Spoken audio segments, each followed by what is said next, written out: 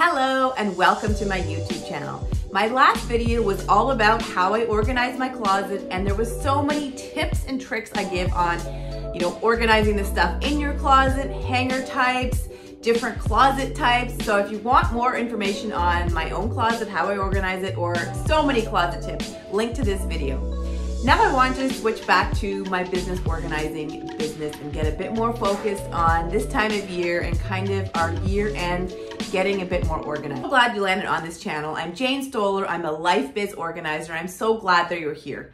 I have both a business and lifestyle organizing brand. I started Organize Jane really because I organize stuff and people, and I love doing that. But now I have a 6-step program for entrepreneurs on how to get their business organized. And the third step is all about numbers, getting that organized. And I find there's so many questions that come up at this time of year to get the year end organized. Now, as we're coming into kind of winter time and 2023 is coming to an end, we're thinking already about next year. But before we get there, I want you to look at kind of your expenses. Have you logged them all for 2023? If not, now is the time to do it, because not a tax time. I want you to log all of your expenses for 2023. That means put them into some kind of bookkeeping system, even if you use Excel, or my advice is to use Neat, and then it connects to your accounting software. There's lots of different technology. There's a link below on the 3 top ones that I like to share with my clients, and I personally use Neat on how to use it and how to link it to your accounting software. So I take a picture of all my receipts or I forward them from my email, and then every week I kind of make notes on it, make sure that it adds up and it's the correct codes, and then it goes to my accounting software. It does take time to set up, but once it's set up, you will really be happy and organized. So now is the time to tackle those expenses to make sure you have them input before the end of the year. My next tip is to really look at your insurance needs. I've gotten into the insurance world a bit more in the last 2 years, specifically being able to help my clients with products and services and looking at my own needs.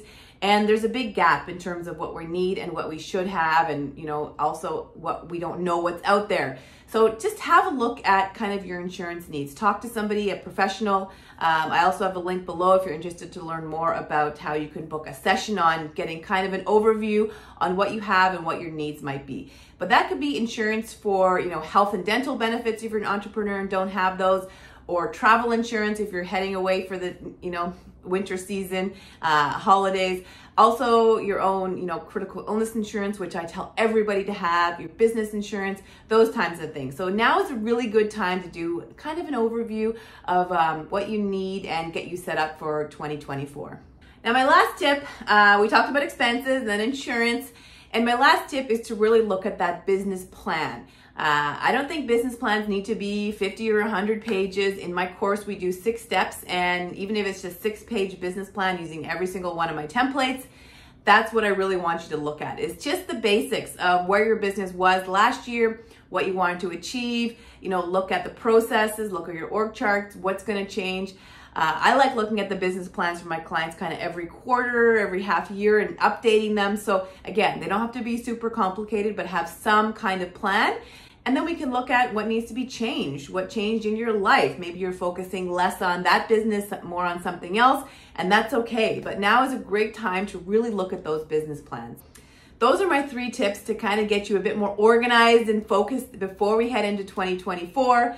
Again, get those expenses in for the year. Look at your insurance needs and also your business plan. And if you need a business plan template, I'm here for you. I have a really simple 6-step process that I share with all my clients about how to get a business plan kind of started and keep revamping it. It doesn't have to be perfect, but having a simple business plan really is a good start. I hope you enjoyed this video. It was a bit more focused on your business getting organized. Again, if you want more lifestyle closet tips, please link to the closet video that I just shared on my channel, sharing all my tips in one longer form video.